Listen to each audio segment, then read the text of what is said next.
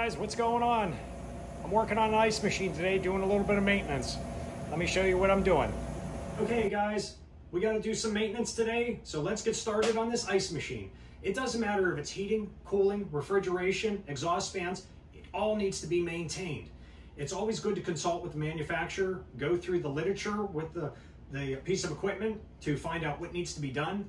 So you could be changing filters, belts, cleaning coils, flushing drains, checking wiring, checking charge, okay? It's all part of maintenance. Now, what I'm doing right now, I just want to show you guys, just a visual. Got nice, clean, crisp ice, okay? There's no odor to it. Everything seems fine. I have tasted it. It's all good. I did clean this ice machine not too long ago, but today I will be changing out the water filter, okay?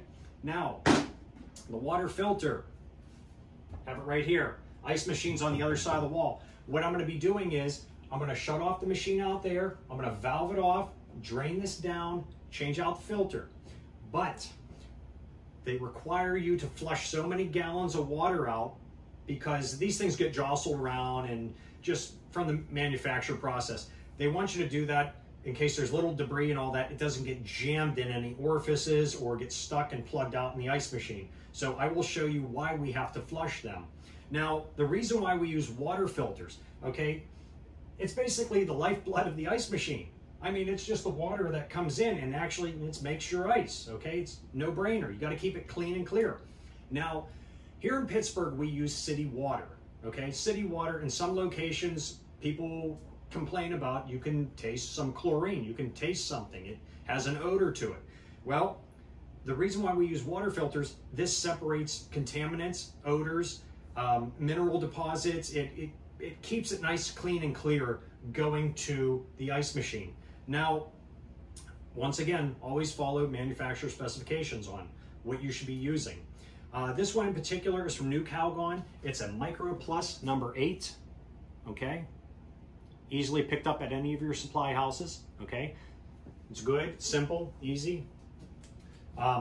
Now, typically 4 to 6 months on this particular one for this location. Now, I'm going to go ahead and shut it off, drain it down, and I'll show you guys how we do this next. Okay guys, you're going to come up and loosen the screws.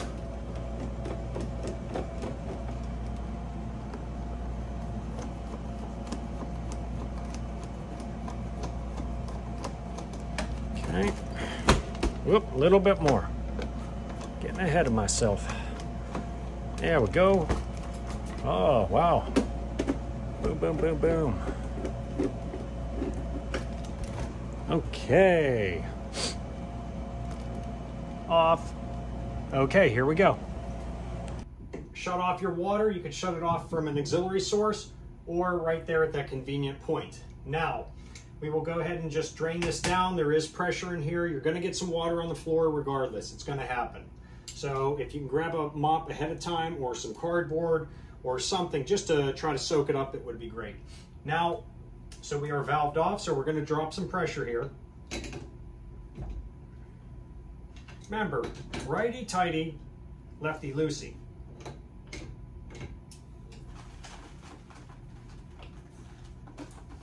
Loosen that.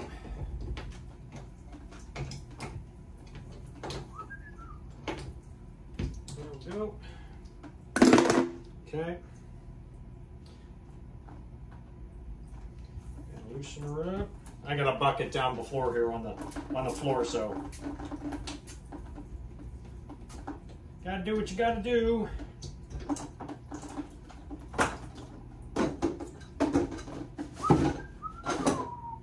Okay.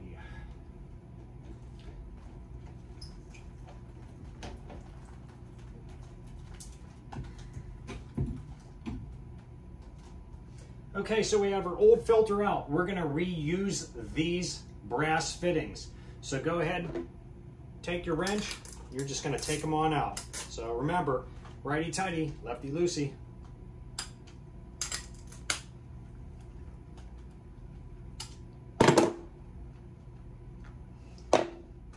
It would be a good idea to use a wire brush to clean off those threads a little bit because we will be putting brand new Teflon tape on there. So go ahead and do that. Okay guys, putting some Teflon tape on there. Okay, take a brand new filter.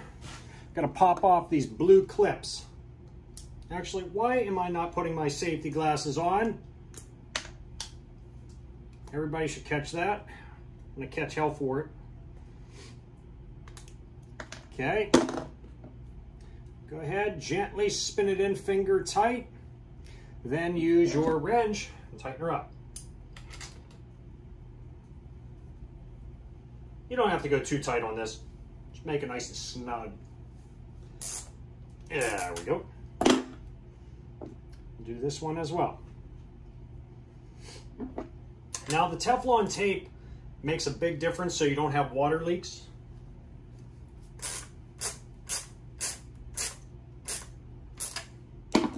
Okay. It doesn't hurt. Clean up after yourself. Okay. So I'm going to put this. It does have an arrow, and I was not prepared. There it is.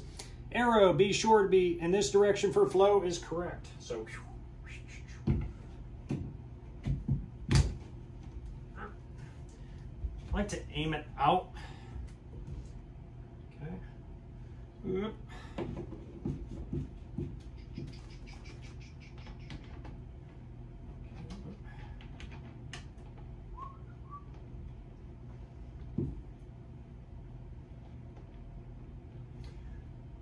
I'm glad they mounted it up here where I can reach it instead of hidden behind a unit on the wall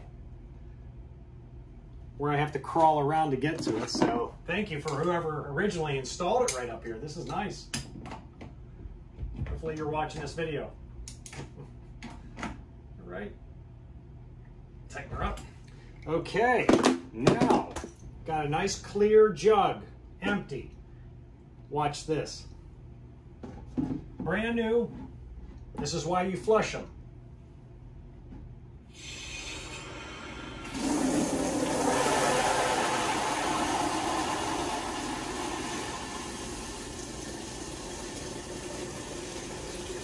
You don't want that going in your ice machine, people. Looks like grape juice.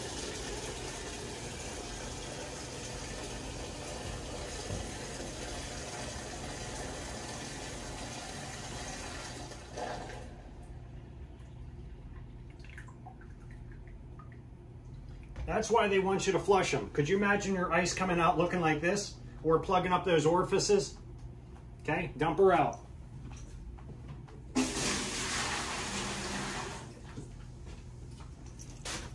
Okay, here we go again. Notice it's a little bit clearer.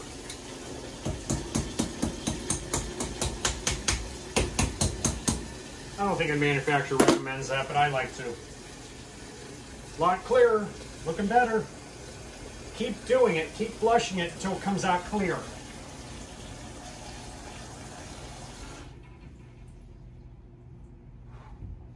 Let's do one more just for show.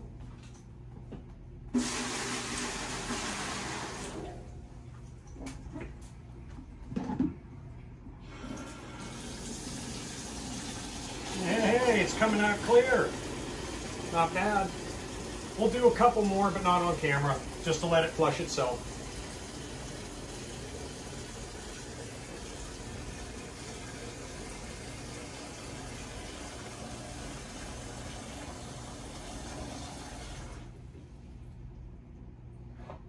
Yeah.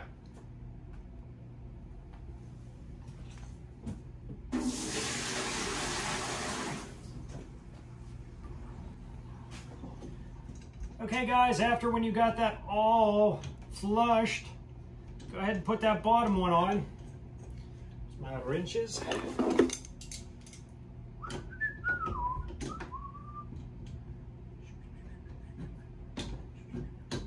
Okay guys, you can simply just turn your water back on. You go ahead and turn on your ice machine, and then we can harvest some ice. Throw out those first couple batches and always test it by tasting it. Okay.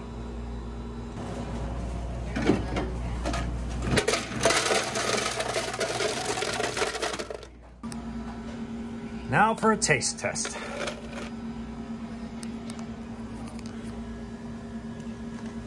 Have a good day. All good.